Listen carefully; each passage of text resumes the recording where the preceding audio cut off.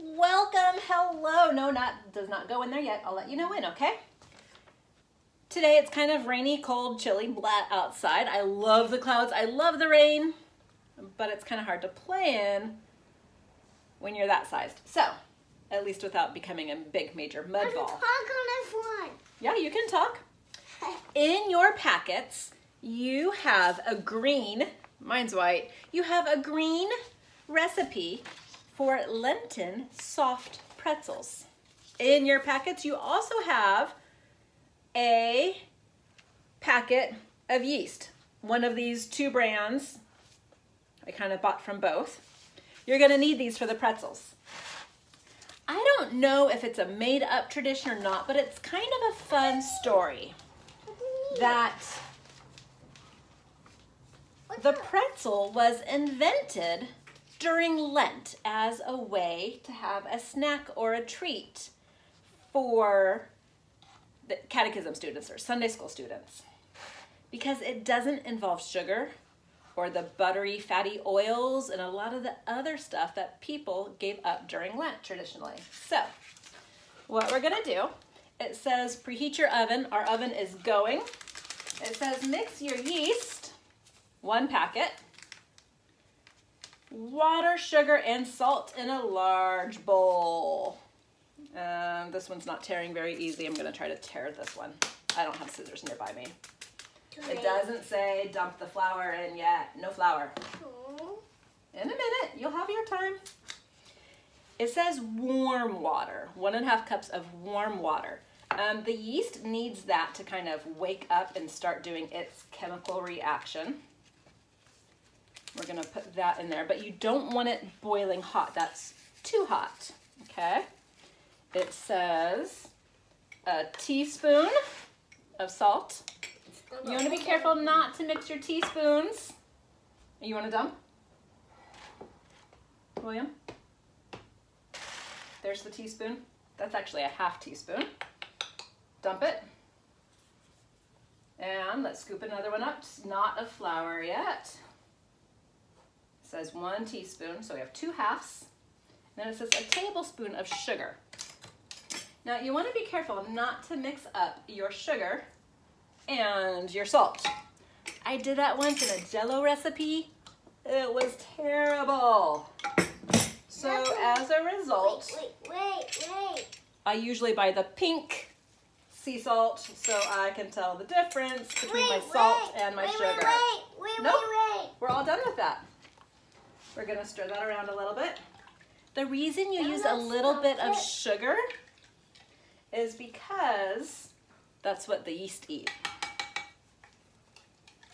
All right, we're gonna be sleeping later. Please do not throw the flour.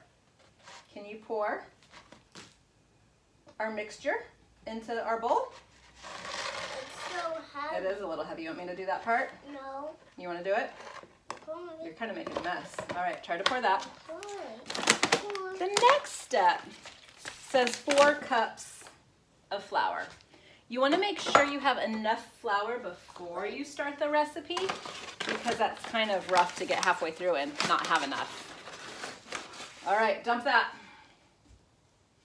And I'm going to actually say 4 cups seems like a lot. Are you dumping? We made a previous batch and there was a lot of extra flour. Okay, now stir it. Left in the bowl. So even 3.5 cups might work just fine for this recipe. All right, when you're ready, here's another cup to dump. Good stirring. Yep, you stir nice and slow. Okay, let's stir some of that in there. That's our 2nd cup. And you're starting to slosh. Here. Stop it. It's okay. Pour the next one.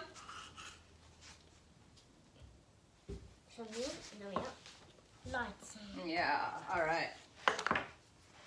Wait. Whoa, I started to slosh. The dough, you're gonna notice, the dough gets kind of flaky once you stir everything together. And we're gonna add more flour. because it said 4 cups and we only have 3 cups in there. So we're gonna throw that part in. All right. Everything is good enough to eat. Oh, yes it is. Everything smells good enough to eat. Now that it's all together, one of the tricky parts, it says knead the dough until it's smooth. Usually we don't eat the raw flour, buddy. Kneading is where you do it with your hand and you kind of punch and roll and punch, and you're gonna get all those flaky parts to form together. Take it out. Into, well, I need to get it a little bit closer. All right. Hit it.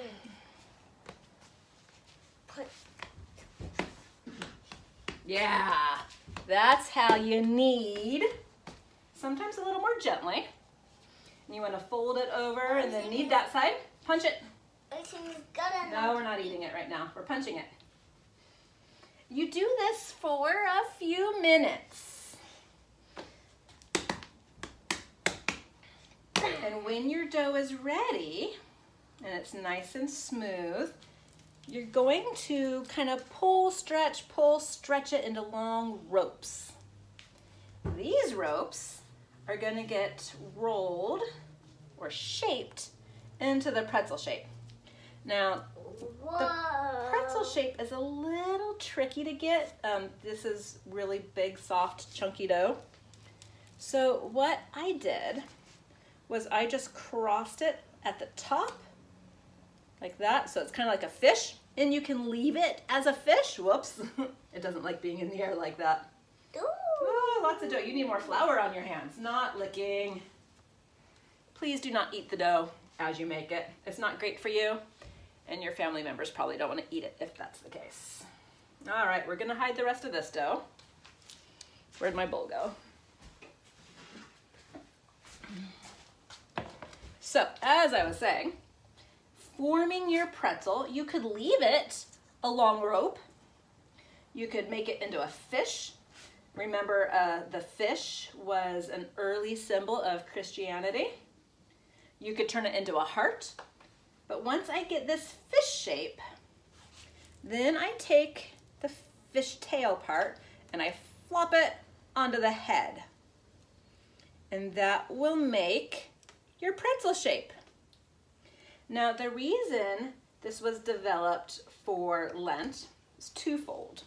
I told you, one, it doesn't have a lot of the super sugary, chocolate, yummy ingredients that a lot of people give up during Lent, but also it was to remind them to pray, to cross their arms and pray. And that's where you get the pretzel shape, is the arms folded in prayer.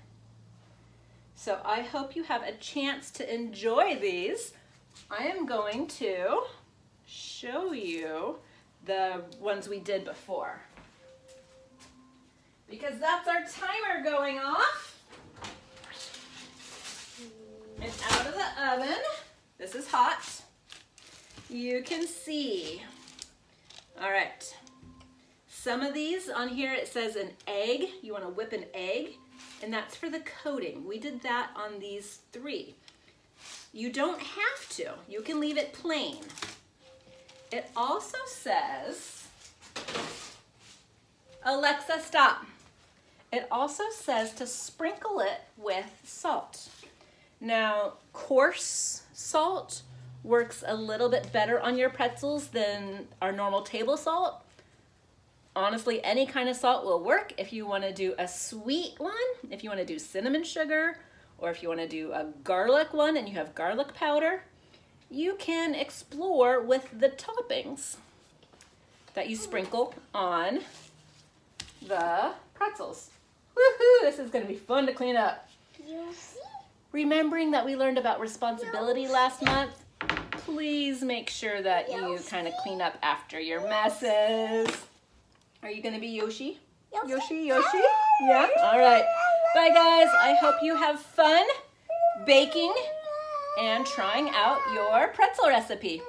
Talk to you later. Bye.